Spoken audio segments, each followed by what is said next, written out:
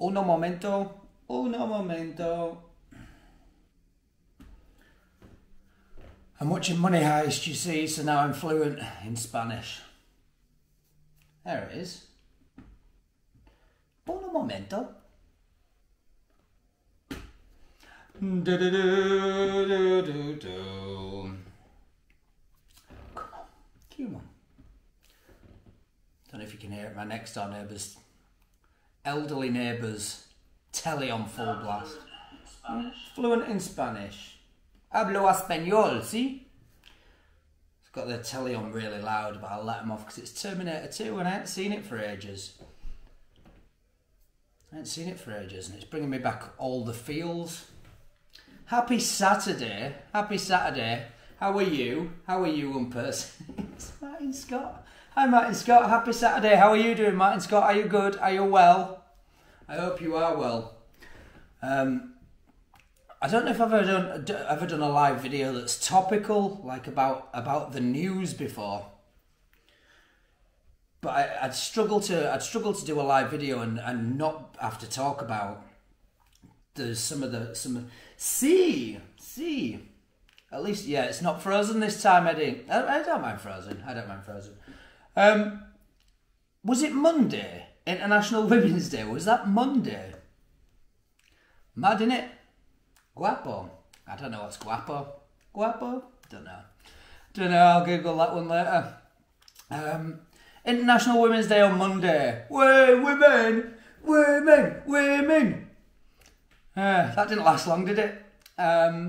So let's start at the start. It started with Meghan and Harry. I'll come back to that, Martin Scott. Started with Meghan and Harry, right? And the racist monarchy. That's not new. We know the monarchy is racist. It's inherently racist. We know that. Inbred, racist, and useless, right? We know this. But then Piers Morgan changed all that, didn't he? Because he really fancied Meghan. I hadn't even seen these videos. This is what I've got from it. Piers Morgan fancied Meghan Markle. Chased her for a bit. Talked to her. Followed her on. I don't know. I don't really know the ins and outs. But she ditched him. Piers Morgan got her a taxi to a party where she met Prince Harry, and then she ghosted him, right? I mean, and they sent some shitty messages to her or something like that. Really, a girl ditched a guy and then he's shitty to her afterwards. I've never heard of that before.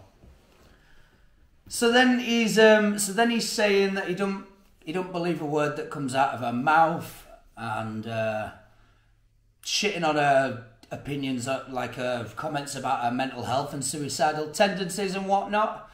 And I think he also, like Trisha Goddard popped up to kick off because he's commenting on race and all that. Anyway, so Piers Morgan's a dick, it turns out. Who knew that? Who knew that? Harry stole your girlfriend? Yeah, mine too. Mine too, Martin Scott. Loved Meghan in Suits. I did think, if things didn't work out with current Mrs. Egan, Meghan was definitely next on the list. You two. Let me just see what you said there, Martin. You said, how's the job front? Yeah, it's all right. It's all right. Telesales. I'm just doing a telesales job. So when it turns 5 o'clock, I just go home and I don't have to worry about any staff, which is nice. But of course, the drawback of that is I'm not getting paid for worrying about staff, which is not so nice. Try to work. I'm ready now. I'm ready for the stress and the extra money. I'm ready. But it's nice to have a month off it. Anyway, so I think we're up to Tuesday. Fucking hell. Yeah, chaos. And then of course, the girl who went missing, and then later we find out murdered by a fucking really high-ranking police officer. She's called Sarah Everard. I've written her name down, Sarah Everard. and that's obviously then social media has obviously exploded with all the stats of abuse, harassment of women and girls, and everybody's stories. And again, it's nothing new, is it? We knew those stats. Yeah, obviously people's stories we didn't necessarily know, and that. But there's this outpouring now, because I think the tone is enough's a fucking enough, right? I mean, we've come a long way since the 90s, and I think I mentioned this earlier, like when we had you couldn't look in a general direction without seeing a topless woman, if it was Zoom or Nuts or fucking hell, I can't even remember those names, like GQ. GQ wasn't too bad. That was more like men's, like David Beckham in a suit and that. All those Esquire magazines, you know, lad mags. So yeah, I think culture's changed since then, but clearly not enough. Clearly not enough, right? So people are coming to social media and they are, and they're sharing their stories, and all these stats are coming out, and like that I can't remember that comedian's name. He's usually a comedian. He's done a serious talk about it, and like 97% of rapists will never spend a day in prison, and that, and all that, right? FHM, yeah, FHM and all that. Page 3, you couldn't look anywhere. You couldn't look without seeing a pair of nipples somewhere, right? But that's, yeah, culture's swung and that since then. But yeah, definitely not enough. And what underlines the not enoughness of it is hashtag not all men, right? And it goes without saying, we know it's not all men.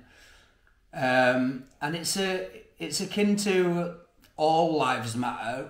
Like, oh God, it's people just get so defensive and feel like they're being attacked. And I mentioned this earlier to someone on Facebook.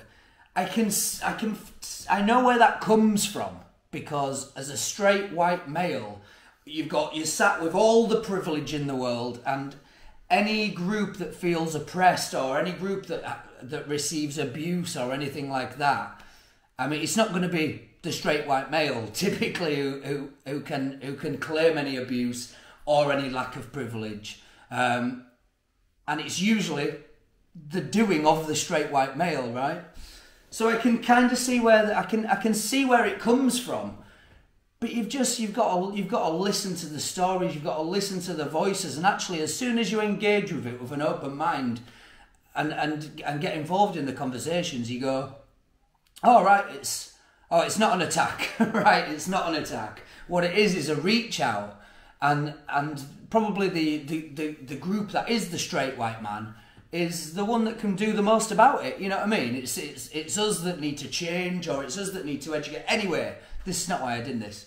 I was thinking about. I saw this funny thing that reminded me of part. Len, an idea for a television program, Len. Anyone who's used the hashtag. Anyone who's used the hashtag not all men has to go on this game show called Not All Snakes. So they go in a room, and not all the snakes are venomous, but some of them are, and they've just got to navigate their way through it as a punishment for being a dick. So the post I put yesterday asking what societal changes could be made, what can we do to make it safer for women and to make women feel safe, right? And I think the conclusion we came to was, or the conclusion from that post anyway, yeah, it was a good use of Partridge, Eddie, thank you. The conclusion we came to on that post was, what would be really useful would be something to be included in schools. Like, I think it's common knowledge that curriculum needs a reform anyway, like... stuff about money, stuff about society, stuff about mental health, stuff about physical health, and sack Pat. Just sack Pat.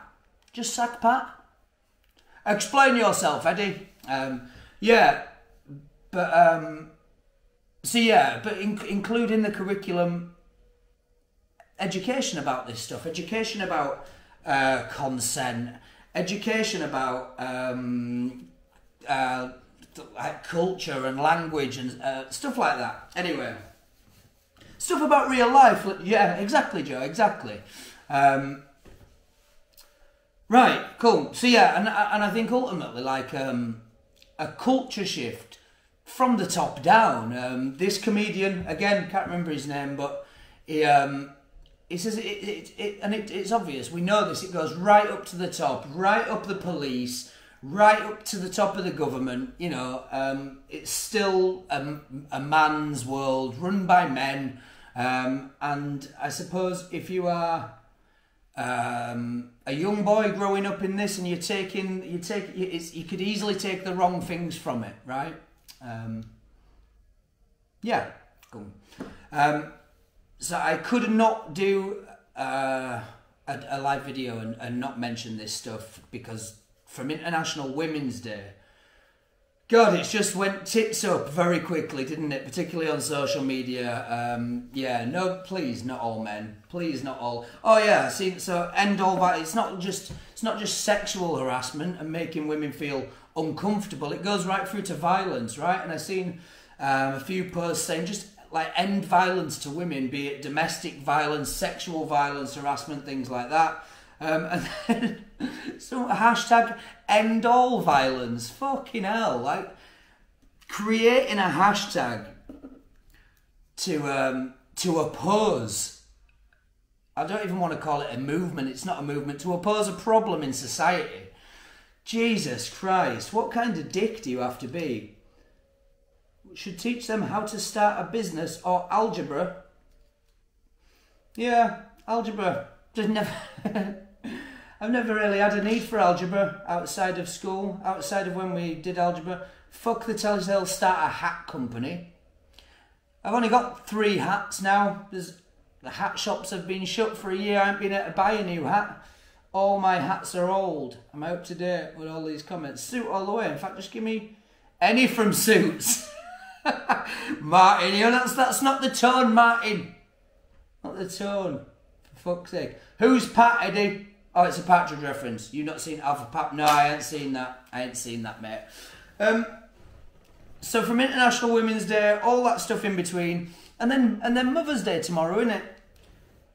And in a world, as I say, that feels like it is male-dominated, men are still paid more, like a lot more for the exact same roles and blah, blah, blah. Most of the world leaders are male, you know what I mean? Occasionally you get a Theresa May, a Margaret Thatcher, but I don't think they did a good job for women, really. Hat shops are shut, there's a market, yes! Yeah. No, the problem is though, I don't like to buy stuff online, clothes. I don't like to buy clothes online. I like to try them on. Hashtag Father's Day.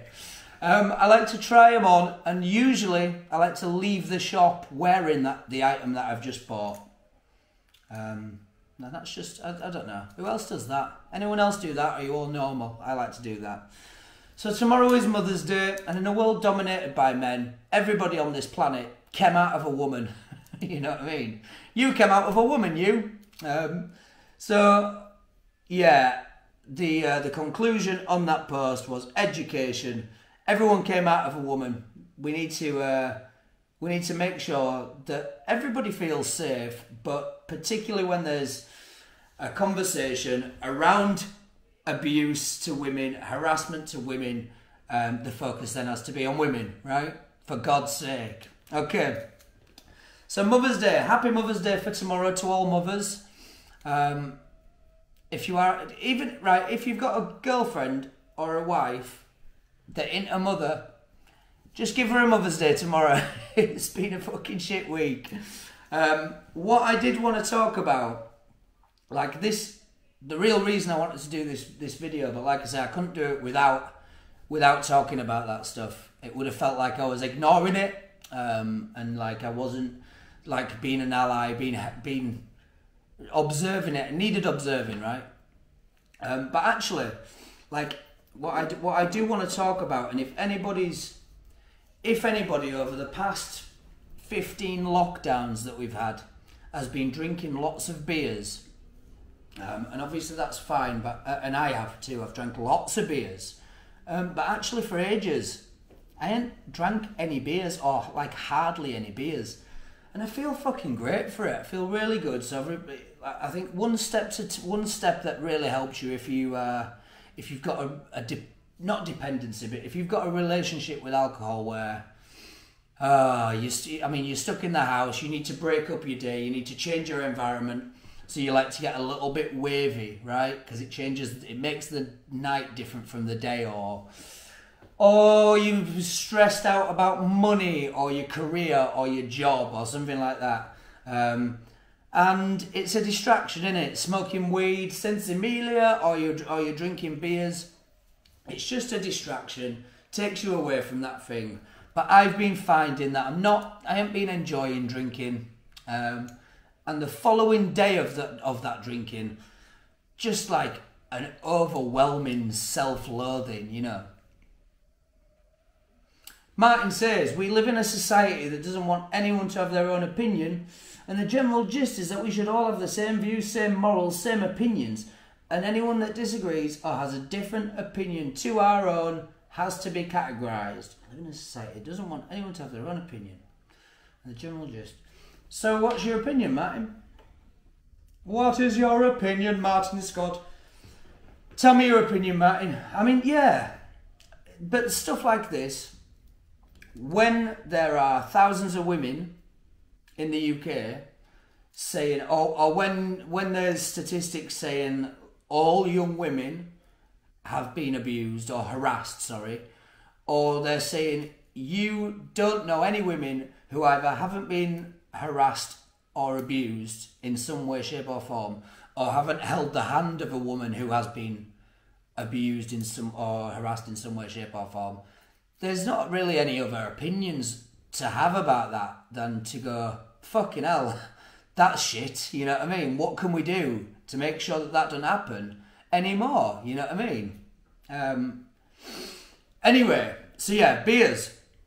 I've been waking up, right? And when I wake up, I'm in the mood that would normally take me like 3 hours to get to. So I'm waking up already in that with a bit of energy, a bit of spring in my step. I'm out of bed. I'm having a workout 10 minutes after I wake up. Don't do that after 6 Australia the night before, you know what I mean? Waking up with purpose, it's making me feel good.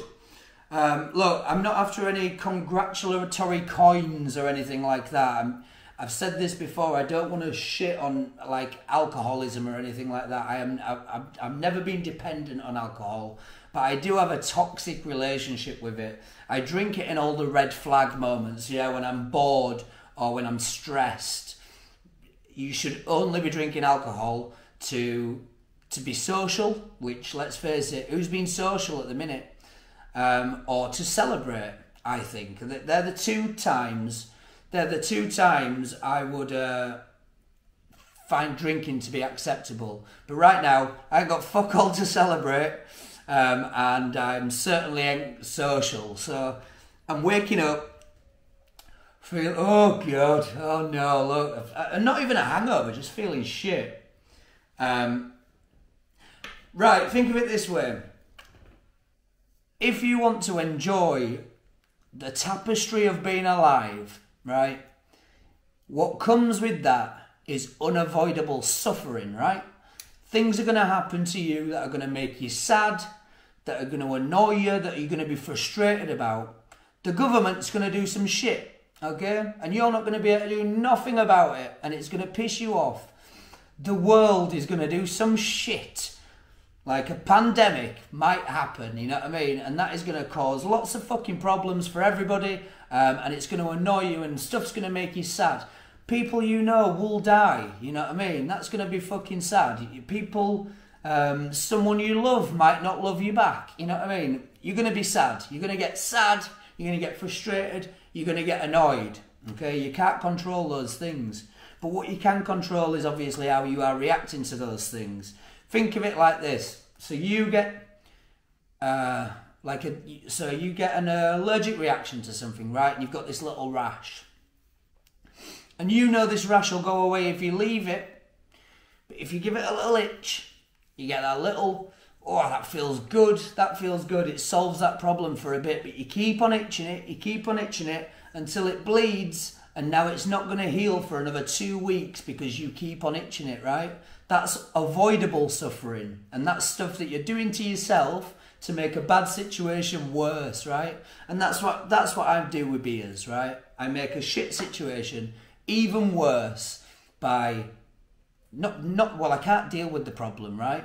So I drink to distract me from the problem, but then wake up in the morning feeling like shit, self-loathing, hating my life, and actually feeling even worse because I've drank. But then that didn't stop me, so I'll drink some more beers that night as well. So I'm trying to avoid avoidable suffering by avoiding those beers. So I'm replacing it with some exercise, and I've run every day this week except yesterday, but I did a big fat workout, so it's all right. Avoidable suffering. Avoid it. Avoid avoidable suffering wherever you can. Don't make it worse for yourself. Don't lean on substances if it's not for social reasons or for, what was the other one? Celebrations, right? Get yourself sorted first. And what I am thinking as well, oh yeah, because not just that, because it makes me fat as well, right? It gives me this little pot belly, which on a short, skinny man, I can't get away with. Maybe I'd be all right if I were tall or big, you know what I mean? But I'm not. So I just having this little round belly, and it just doesn't, it's not for me. It's not for me. So I'm thinking gin. I think gin's the answer. So when we go back, we can be social, or who knows? If there's something to celebrate, there was nearly something to celebrate this week, but it's not. So it kicked me straight in the balls. Very nearly did I get lots of Estrellas. But I think gin, probably gin. So I can have a big old gin. I found some nice gin glasses that I want. And I'll sip this gin. And it's not going to make me too fat. And it's not going to make me drink 50 litres of liquid. Right, let's see what this is. It's looking like a star sign right up. Everyone can relate to some extent and puts things in place according to their own experience. But where do you define each meaning of harassed? One girl will call one text from a guy harassed, as where others may say 15 texts will be harassment. I'd say if someone feels harassed, let's let them have that as harassment, you know?